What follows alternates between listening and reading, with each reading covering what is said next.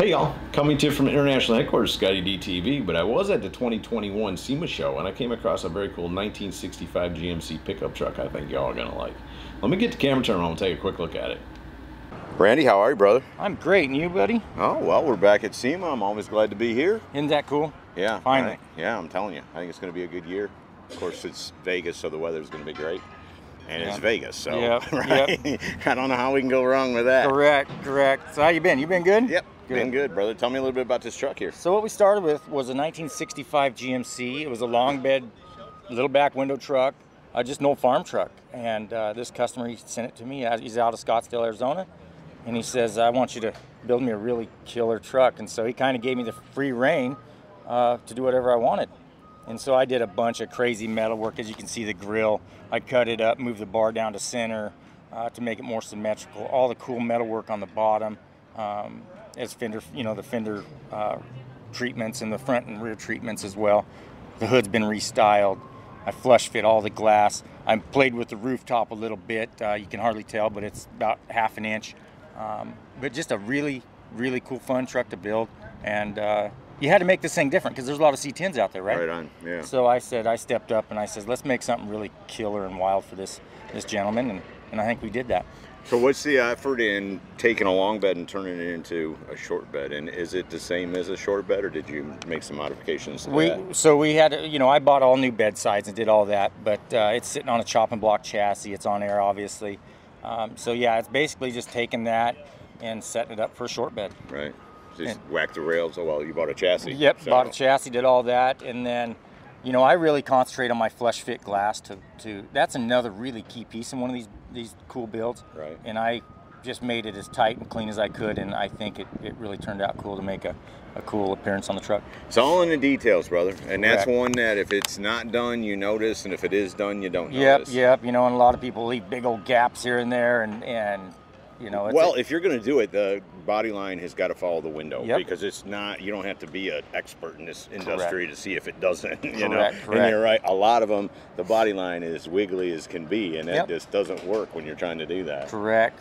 But yeah, really cool truck. A lot of subtle metal work. Truck's really wild. You have to look at it for a while to see all this, cool metal work.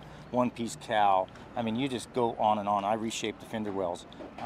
But yeah, the bed's really cool. I did some cool bed wood in it as well. But yeah, what did you coat this grill in? So that's all brushed nickel by Ogden Chrome. Okay. Yep, they did all my brushed nickel, and we did one-off 3-piece wheels, Willwood brakes. What size are the wheels? They're 20s and 18s. Cool. And what color is it? So that's a cool custom blue we came off.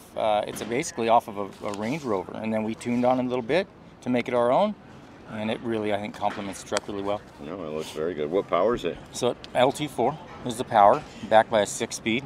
So it's actually fun to drive. We don't have a lot of miles on it yet, but it's been fun to drive the little bit we have drove it. How long has it been done? Well, it's been done not quite a year now. Huh. So we debuted it in Scottsdale at the Good Guys show, and it was a truck of the year late there. But it's done great. It's been to Hot August Nights, been to C10 Nationals, and it's done great everywhere. Is it going to Barrett Jackson for sale? No, this is a customer's truck. Yep, so he'll take it home, and after we're done with it, and have his fun with it. Yeah. Had he always wanted a truck like this? He has. He's been a big truck guy, and he's actually from Italy. So, back there they don't have a lot of trucks. Right. And so when he came to the States, he was a truck guy. Right. And then we went from there, and I think we built him a pretty cool truck. No, he should be proud of it. Yeah, I think he'll be happy. What about the interior? Interior's all hides leather, Dakota digital gauges.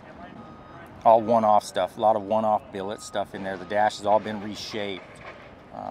Just a lot of cool stuff. The gauge panel's all custom one-off. Power windows and Resto Mod airs in it.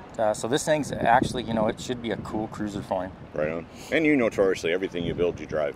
Yep. I don't say that it's built to drive. Understand that you drive. Yep. We got to build them to drive. Yeah, right. It's not a question. Correct. And Scottsdale, Arizona, I think this is the perfect home for this truck. That's where it's going to live, too. Yep, that's where it's going to reside. So I think that's a perfect home for a lot of things. Correct. Yeah. But yeah, real cool truck, and a lot of cool parts and pieces on this truck that you just have to go through and look at them and look at the truck and pick everything out, and it's a fun piece to look at. It's a good thing I shoot video, brother.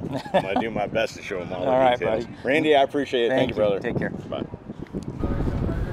So there you go, from the 2021 SEMA Show, a 1965 GMC pickup truck from Weaver's Customs. Hope you all enjoyed it. See ya!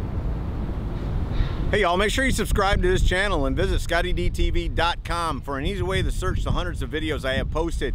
Either click the link in the description or the one at the end of this video.